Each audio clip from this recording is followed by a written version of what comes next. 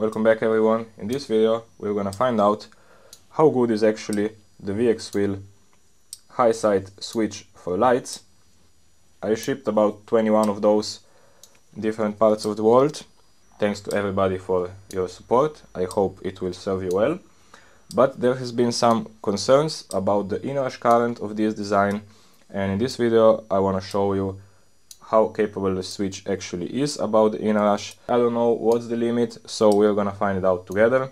The only testing done till now was me using this switch in my board for a little bit more than half of a year, and it turned out to be totally fine. So this was the deciding point for me to get the switch out for other people to be available. Here we have two switches, two DC converters, two sets of lights individually connected to a 84-volt charger. Maybe some of you are gonna say the charger is not providing the same inrush as the battery, but I think it's totally fine. While we're gonna add additional capacitors to see what is actually the limit. We can change the speed here so it clicks even faster, but we want it to be slower so the capacitors really discharge and the inrush is really full. That's kind of the idea of this test. With one DC converter and two LED lights that consume about 1.5 amps, it works pretty reliable on 84 volts. So I have no trust issues here. While if you use more DC converters or way more powerful lights, then I want to see what's the actual limit of it. So for the initial test, I'm gonna add one capacitor of 180 microfarad on the charger side, so there really won't be an issue with the charger maybe providing less power than the battery. And the same capacitor, we're gonna use it on the DC converter side. So basically the switch will discharge this capacitor to this one through the switch, and we will see if it survives or not. Maybe we can start the test by checking how big of a spark this capacitor creates when it's connected to 84 volts. It's for sure way more than the DC converter itself creates. Okay, let's add it. Now we have the capacitor before the switch. Now let's add it after the switch. Okay, something blew up, but let's find out what actually blew up. Is it the FET or is it just the small fuse? Because we have a small fuse here, so maybe this one blew up, I don't know. So this is the switch which just blew up, and I checked it out with a multimeter, and the fuse that's here just blew up. This fuse is rated 3 amps and it's slow blow, so in the normal operation you should have no problem with it. But as you can see, it probably saved our switch from a stupid capacitor test. Therefore, you should keep an eye on it. If you do any stupid things, probably it will blow up. So for this test to be continued, I will not change this fuse, but I will remove it and see what the transistor can do without the fuse. As you can see, I removed the fuse and just put some solder above it to short it. And let's see if this switch will now work once again.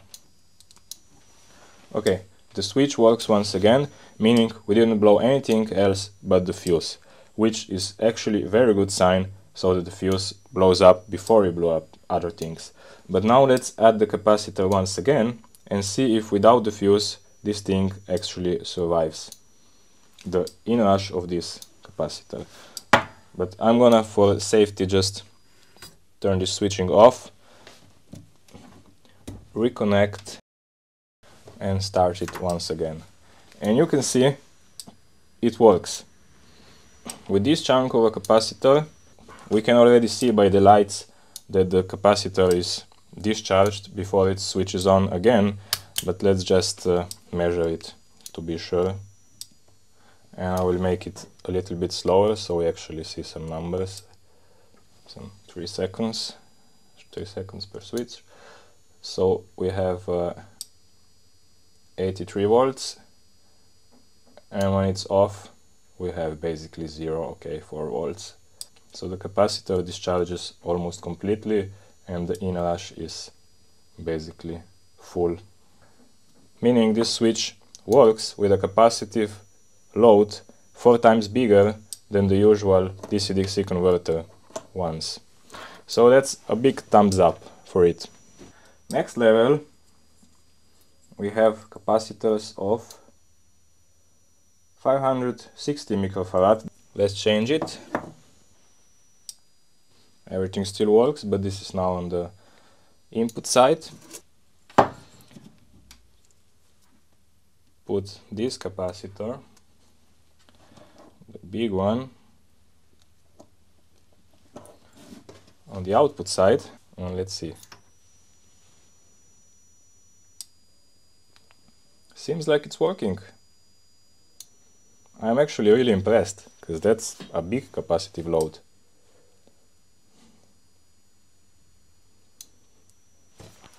Let's make it a little bit faster.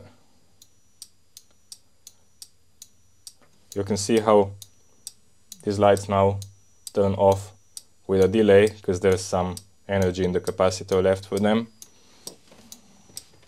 We can again make it go slower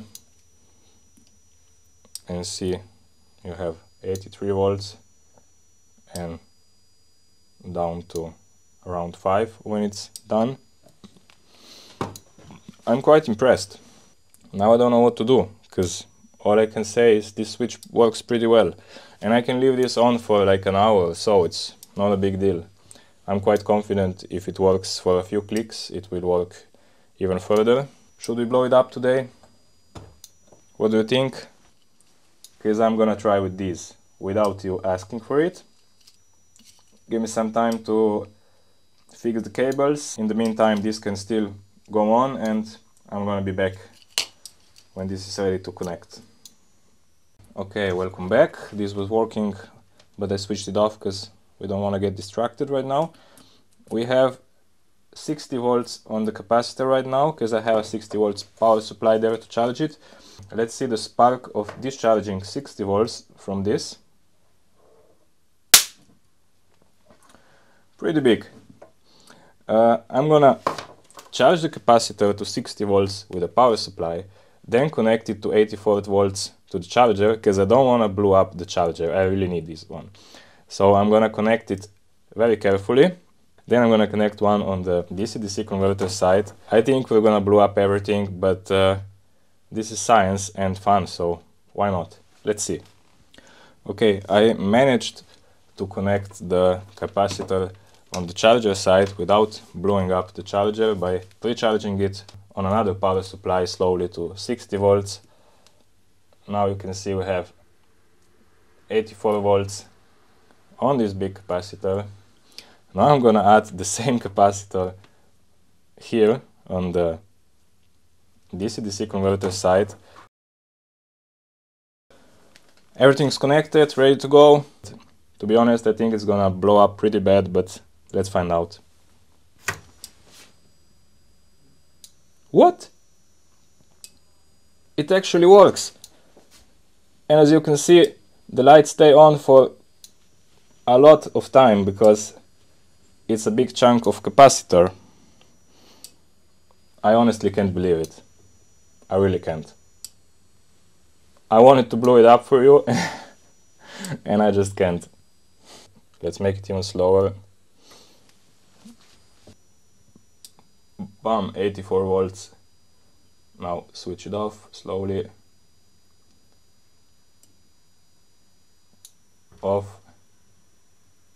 Down to 8, 6. Lights are off. Those ones, and back on. I actually can't believe it. It's the same on this side and on that side. So the charger is not a problem because it gives basically full power from this one to this through the switch. The lights are turning on. I don't know what to say. I'm actually impressed. I thought it's gonna blow up. Let me know what you think in the comments. I think the test is not only passed but amazingly passed. I'm for sure not gonna change the fuse. I'm gonna leave the 3 amp one for you. And if you break my switch, be sure to check the fuse. Now you know where it is, because it's probably gonna fail first. But other than that, I got a new batch of PCBs coming next week, and if you want the switch, let me know. Thanks, bye. I really kinda want this thing to blow up just for the show. So on this switch I have a weaker transistor than I normally use. So let's try the weaker transistor with a smaller capacitor first. The fuse is already gone, I already put it away. So let's check this one. Okay, as kind of predicted, it works well with the small capacitor, is not a big deal. And this transistor is also not bad, it's just, you know, a little bit weaker than the one I normally use. So maybe I'm gonna stick with this one, because being able to work normally with this capacitor, for me this is a test pass for this transistor as well. But because we wanna blow up things here, let's just take it away, connect this bad boy, and see what the weaker transistor has to say about this test. Don't do this at home, please. Yeah, it's broken. It was nothing fancy to see, but at least we blew up one transistor. It's probably dead because it's having power straight away in. Even if I turn on the output of the clicker, it's still not, the lights are not fading down. So this transistor is gone, but sorry, there's no big boom show. And I'm still not sure if I'm gonna supply the switches with the better or the little bit smaller transistor, because even the smaller one can handle this, and I think it's more than enough. So we'll see how it goes. See you soon on all of the events of 2023, and float on.